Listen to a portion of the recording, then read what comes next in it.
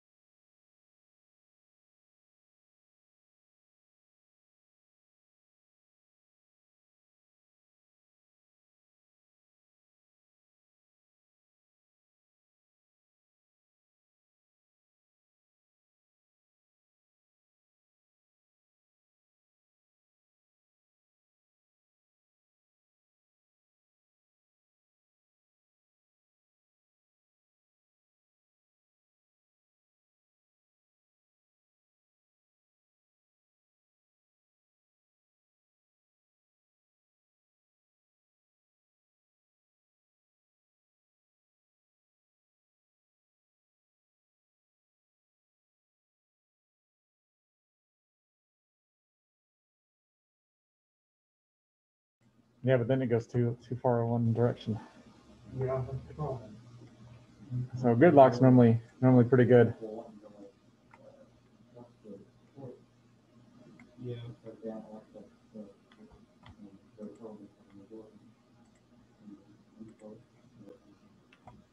All right, so I ought to be on the phone for a little bit. It'll be interesting where it goes. So let's check who all is here.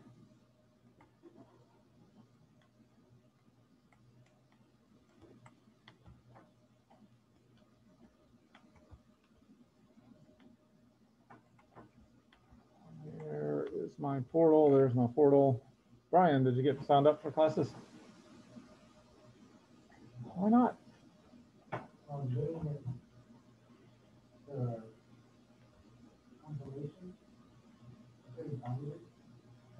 Hmm. You may have to get them added to your schedule and then I can look at it. Okay, let's see here. Robert Kirks here. Haley Smith. Andrew. Gabriel Tucker. I don't see Gabriel Tucker. See Matthew York though.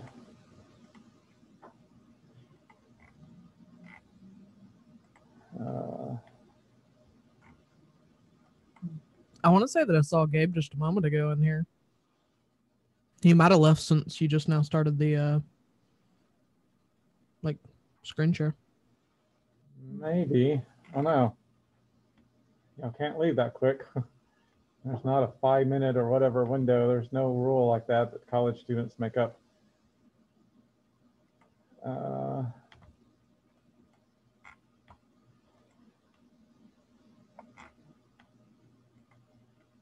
Jared's here. Sean's here. Joshua Maines. Did he leave and not come back this morning?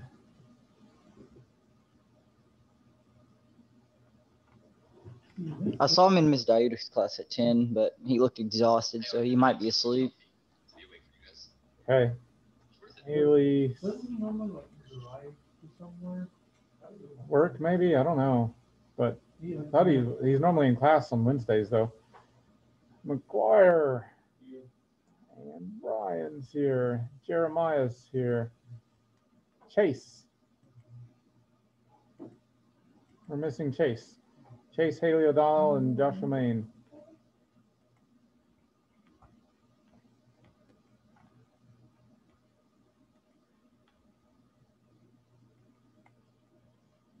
All right, Haley, you said you're going to come and take that treadmill.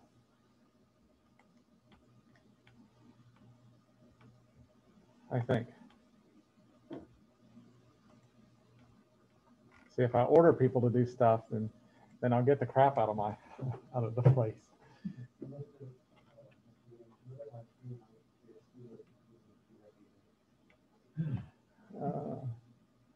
Jeremiah got the desk. That desk fit in your room, Jeremiah? Well, you see, it's a lot bigger than what I expected in the beginning. So I'm actually going to use it as a giant TV stand for my living room. That's a pretty big TV stand. Yeah, I know. But I mean, there's no way I was getting that up a whole flight of stairs. Or especially not by myself.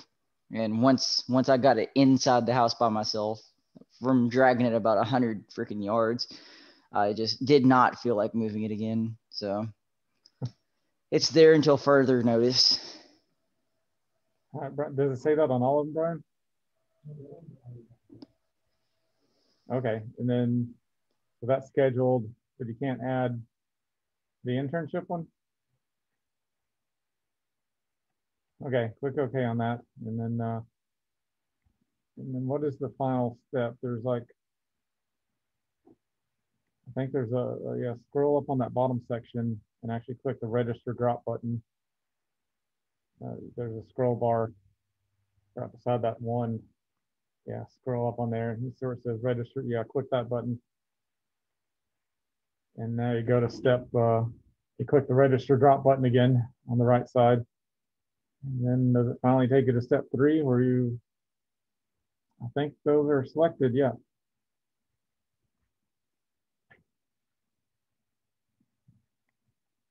Okay, cool. We will get, maybe at break time we'll go down and get you in the other class. I know the person that's got the override power. You have to figure out why the update not working. Okay, so yes, we wanted to jump into our updates and figure out why updates is not working. And I do know why they're not working. I'm going to check and see if mine updated though. So what I never need everybody to do is be in their Azure portal. And I need them to be clicked on their virtual machine. So as you log in, you know, on your dashboard, you have a bunch of different resources, and one of them says virtual machine. That's the one you need to be clicked on. And that gives you your settings and stuff on the left side. Scrolling halfway down gets you to the operations section. And in the operations section is where you have your guest plus host updates at. And as we click on the guest plus host updates, you'll see that you're getting some errors. And when you open up the update manager, so I don't have any errors. Mine's all ready. Let's see my history. I've had a couple of failed ones, but my last one that I ran under history, it was successful. But you won't have a successful one unless you've went in and done some fixes. You're likely to have errors continuing. So on your history screen, if you click your errors, your latest one, probably from the 3rd, you have a option at the very bottom that says output in the bottom center after you click on one of your patch errors. So if you click on output, it'll show you what the Linux screen dumped to the screen. If you scroll up a little bit, you get a bunch of these little errors here requiring SE Linux policy. And it's all talking about snapd. And we remember that we installed snapd from the certbot installation instructions, or we hope that we remember that. But it's having trouble finding SE policy that matches the version of snapd. And I had a few students that set up certbots later. A lot of students set it up on Monday. I set it up Monday or Friday, and everything worked great. And then we got into Wednesday and Friday of last week, and students were not able to run certbot. They were getting this error trying to install snapd, that they couldn't find dependencies to install it. That's what's happening. It's trying to update now for those that set theirs up early in the week and actually got certbot working early. Your updates aren't working because certbot updated itself, and it's on something called EPEL. It's extra packages for Linux, and they updated, but the base Linux hasn't updated itself yet. So they built a new package. They built it against some new security settings. However, the base install, they only update that when Red Hat updates their site. Now there's an inconsistency. There's newer software under the extended, the EPEL release, and there's a way to fix it. Let's look at the certbot installation instruction page somewhere. Installing Nginx on the CentOS 7, where I found the fix.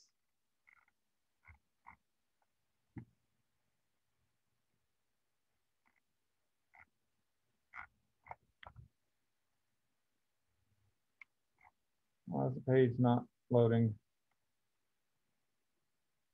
PUD again. There we go.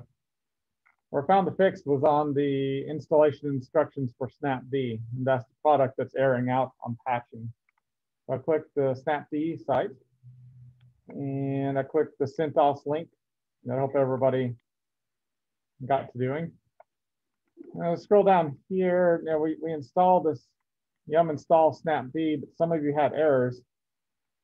And I pointed out, I think it was Wednesday or Friday last week, that missing packages with EEPL, it actually told us on the screen that if you have something like this SE Linux, which is exactly what the update screen showing us, and there's a link here on how to fix it.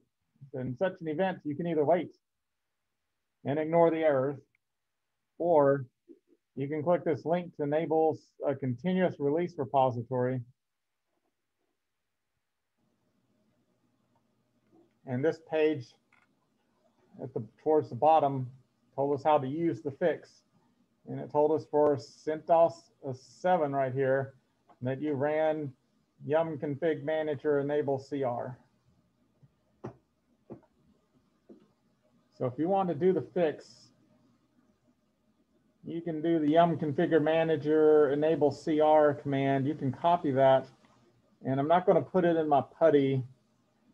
I wanted to re-show everybody. I know I showed this class, but we can do it again without using PuTTY, Sean. No, Sean, no. We're going to take a much longer, arduous route to do it. It's not that bad. But I'm going to copy this yum config manager enable CR command, go to my Azure portal. I'm still in the little section here under operations, where I clicked guest plus host updates. And I'm going to click the run command on the left side under my, you'll have to back out. You may have to use your little, what they call footprints at the top. You may have to click in the footprints. You may have to click your domain, your virtual machine name again. The word right past dashboard. If everybody sees my mouse moving top left corner of the screen, click in your virtual machine name, and then you can find the run. Scroll halfway down under operations, click on run command, click on run shell script, and you can either Control V, paste that command in there, or you could type in yum -config manager -- enable CR. And if you need to see it bigger, I can make it big.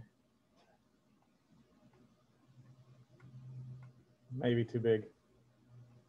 There we go. Yum -config manager space -- enable space CR. So that enables the continuous release cycle. And once that you got that typed in, you click the run button. Run.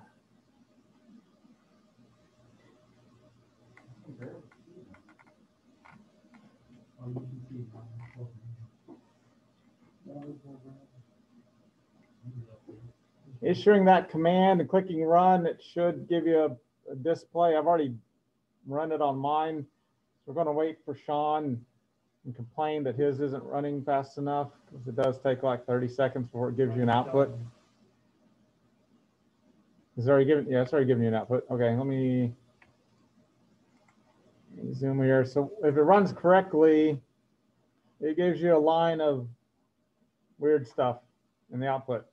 You won't see an error. If you scroll up and down, if you scroll towards the top of the output, you'll see the CR in brackets right here. You'll see repo CR with all these equal marks.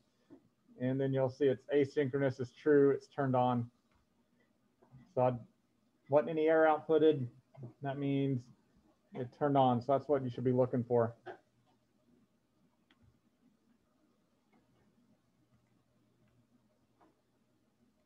So that should enable the continuous release.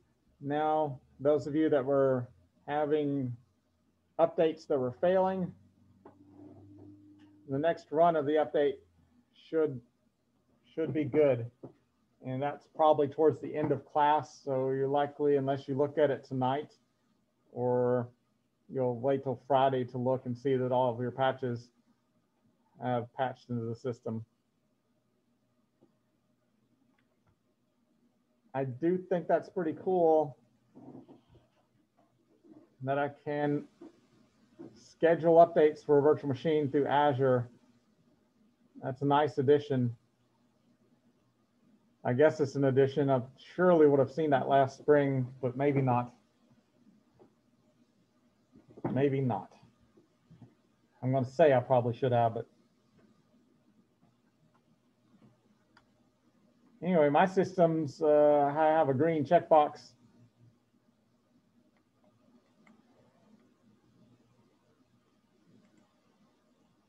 I had 2 fail in the last whatever days, but this readiness green is good to see.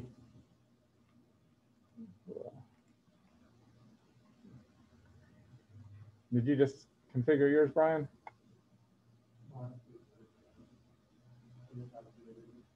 Yeah, if you just activated it, it takes about 30 minutes before this will turn green, and then you can set a schedule. This has to be green before you can set a schedule. Hey, Mr. Sean. Goodman. Sean, I want to look at yours. Go back to update management. I just want to see what yours looks like. And then I believe Mr. Talon. So yours does says green and ready, but you have 3 updates that have failed to install. So yeah, by when is your update schedule set to run? Click on deployment schedules at 2.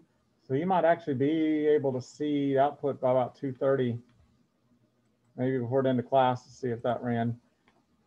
Let's check out. So I think Mr. Talon, you asked a question. Yeah, I remember you set it up the other day. You helped me set it up, and I have no errors, no failed Click your attempts. deployment schedules button. So you have a deployment schedule. That looks good. Look at your history. So it succeeded.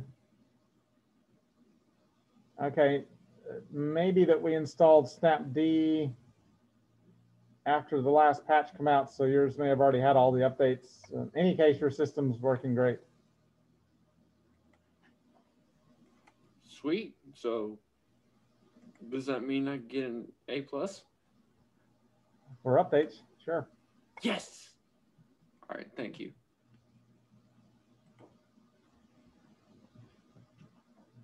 Okay, cool. We've been securing stuff down. Does anybody need, I noticed a couple of people did not have HTTPS set up.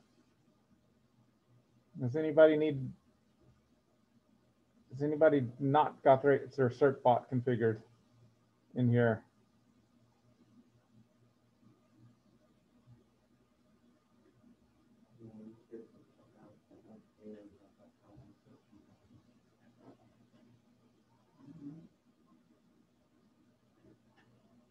I think Roger, I think yours was secure. Jeremiah got his secure. I'd like to make sure that was all troubleshooting was done on that, but everybody's got it.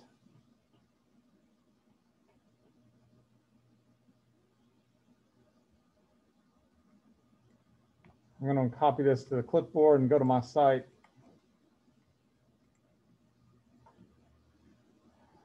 So my site's secure, HTTPS. And I got my air conditioners for sale. Goodman air conditioners, if you ever build a house or got to replace it, it doesn't give me any money whatsoever because some other Goodman owns that company. I wonder who. I wonder if I could show up like, hey, you my long lost cousin, how rich are you? Can I borrow some money? Yeah, it's like, figure out this family tree and it may not even be on somebody's last name. I would think it would be. I don't know.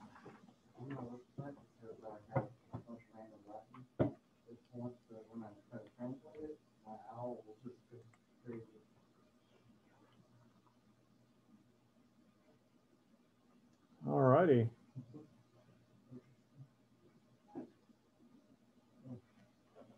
You have a weird L there. And the HTTPS and certbot. So certbot is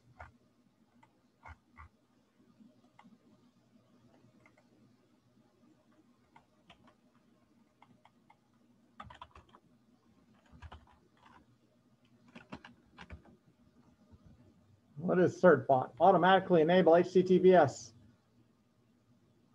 Sweet. Electronic Frontier Foundation helps support certbot, and lots of companies donate money. And they used to have a list of contributors.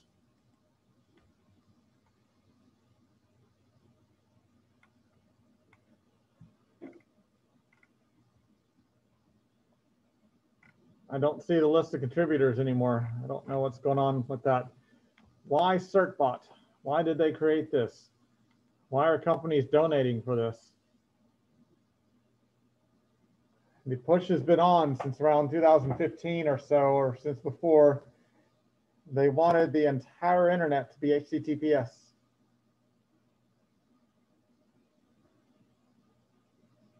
Why does security experts and everybody want the entire internet to be HTTPS? And why would companies donate millions of dollars to help support that effort for free?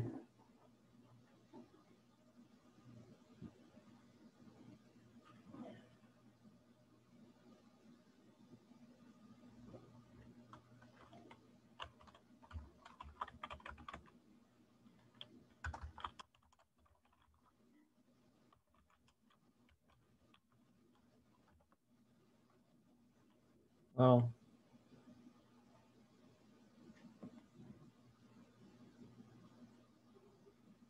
that's from 2018. Encrypt the web. Also, I assume Google is probably one of the big supporters of this.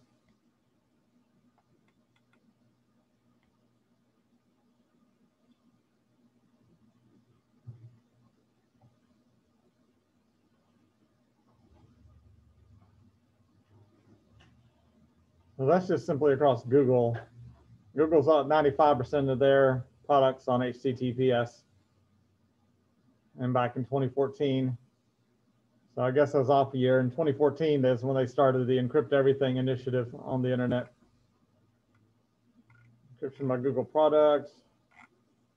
I don't care about just Google. I want like worldwide traffic. Since early 2000, we have been able to measure the prevalence of HTTPS connections thanks to Google Chrome users who choose to share their usage statistics. So this is Google Chrome's usage statistics on sites that people visit that are HTTPS.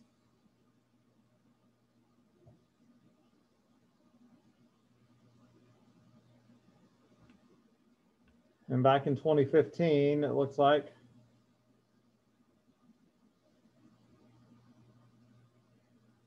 you had somewhere between 30 and 40% of the internet traffic was HTTPS. Today, you have 80 to 90% of HTTP traffic is being registered versus HTTP.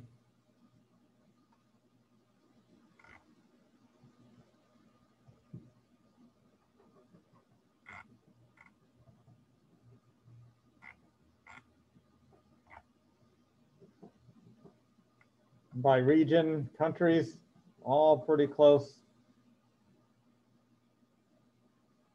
to the same in the 80 to 90% range, a lot better than the 30 to 40% range it was 6 years ago.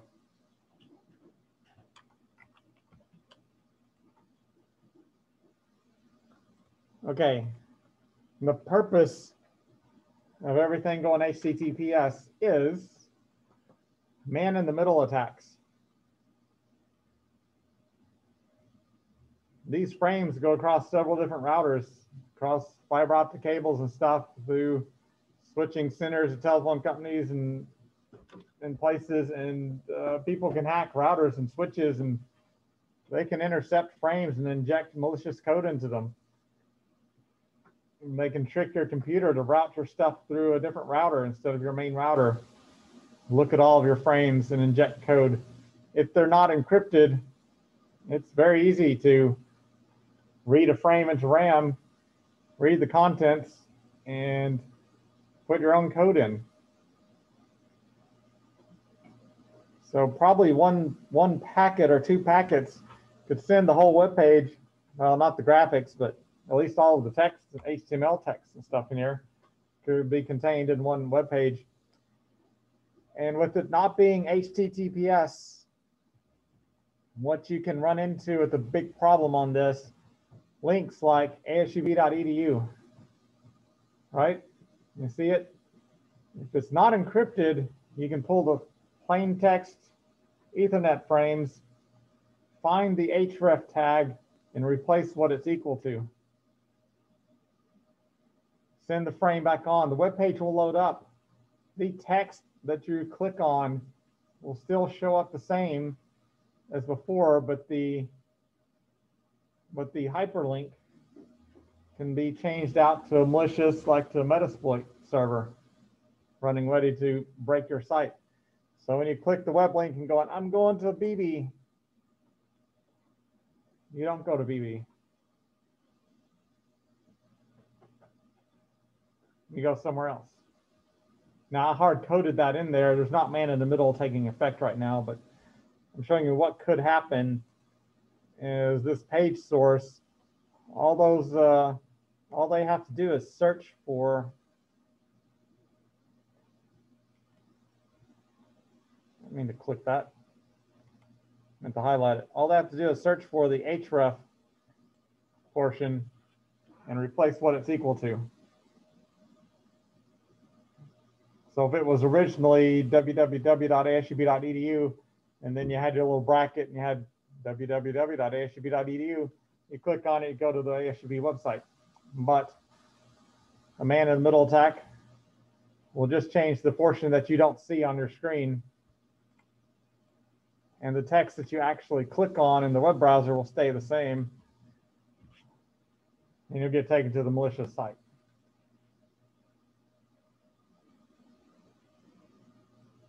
That's why use HTTPS everywhere. What is ASUBB not doing? I'm really concerned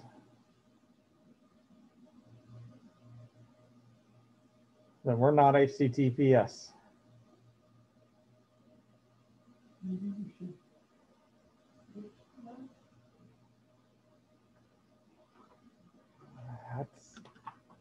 That's above my pay grade. Come on, man. I mean, you can do it. Been like that for a while. Sure, it was like that. I think at one point in time we were HTTPS, then we changed hosting providers, and I don't think it's ever been HTTPS since. So that does have me concerned why we're not HTTPS. Why is hosting provider not secured our site down? Because that is definitely wide open for man-in-the-middle attacks. So you've been given permission by somebody that doesn't have the pay grade to give you the permission, and you'll still go to jail. You set up man-in-the-middle servers and strip and change those links out as people browse them and take over all the people's computers. No, that isn't. You don't have permission for that. It's weird because the Vanguard portal is. Vanguard Portal is another company.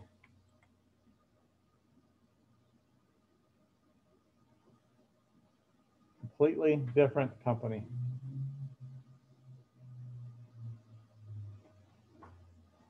And would be really concerned if the Vanguard Portal was not encrypting all of the traffic because of this right here.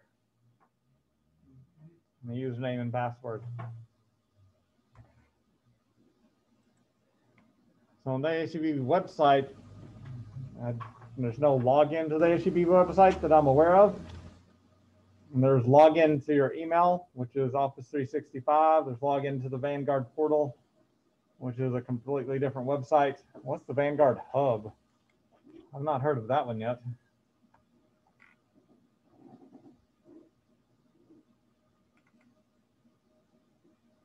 Hey, am I the reason why we started using that that software? The what is that called that we use to approve of our login credentials and stuff? I feel Duo? like I'm the reason. I feel like I am, yeah, because my account got on at a. I'm sorry, I can't speak right now, but my account for the school got compromised, and they had to shut down had to lock my account. You're not the only one that had that happen, so you're not a lone person into that. There's been several people. I don't remember, yeah, maybe I do remember seeing your name going across once, but I don't know. I think that may be before you were one of my students, maybe your first semester or something, but there was a lot of other students had the same issues. And there was faculty members too that had their accounts compromised. So Duo was added in to try to stop that. Before Duo, they did SMS and it texted your phone. Any faculty that got hacked, SMS was automatically turned on after their account was fixed. They could not log on without two-factor authentication. Then they had a big committee over what they needed to migrate to for two-factor authentication. They talked about it for like 18 months and come up with Duo. So they did the research. Somebody did the research, picked a pretty good product.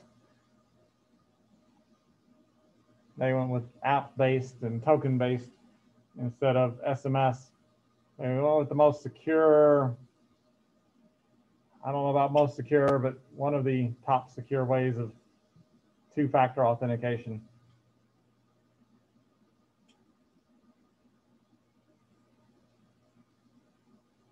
I wonder if y'all start emailing help desks and going, I'm concerned that the ASUB website is not HTTPS, and I'm concerned about man-in-the-middle attacks and href tag stripping and redirecting me to malicious sites.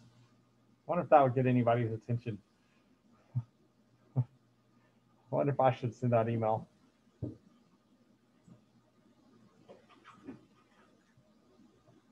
Makes me want to call one of the main IT guys at break time. I think I may actually call an IT guy at break time and go, dude, I'm looking at this site for over a year and teaching my students how crappy it is. Not the content, just the security on the thing.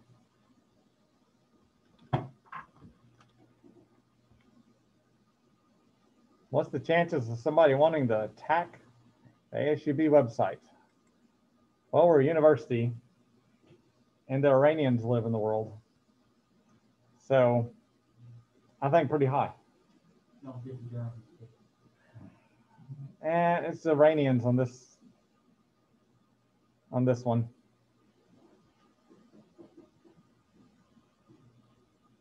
They like to attack the universities.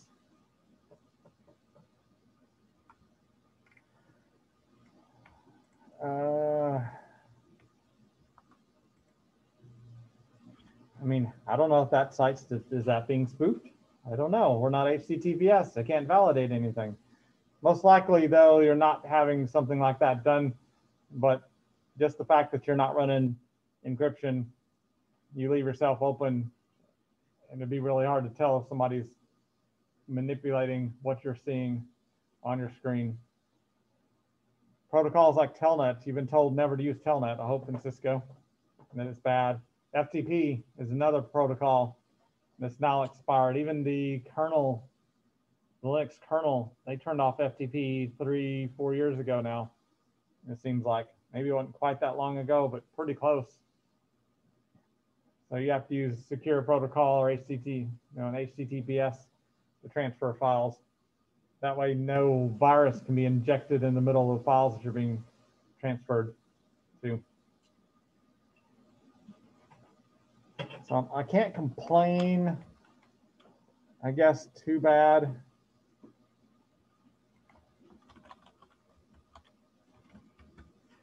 Because I still have an FTP site going. And I was like some of the lax IT people thinking, it's just some files. I'm not taking uploads. Why do I need to secure that? It's only for students to download. I mean, what could go wrong? A man in the middle injecting malicious code in there. Like, but it's just a student. It would screw up their computer, lose all their homework, they would fail. I mean, how does that affect me? But that's a joke. But yeah, that's at some point in time in the next decade, I plan on taking the FTP site offline and only allowing HTTPS traffic on it.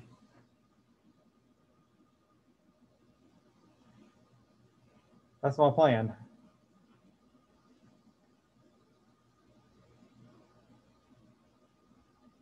And you heard, next decade. Doesn't mean that I'll get to it. But that's the plan.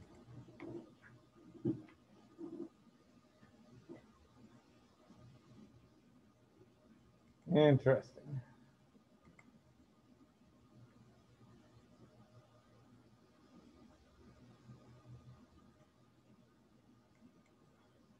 Yep. Any questions so far on why we should encrypt everything? Why that I made you do the lab to set up a web server and set up certbot? Hopefully that was some good practice.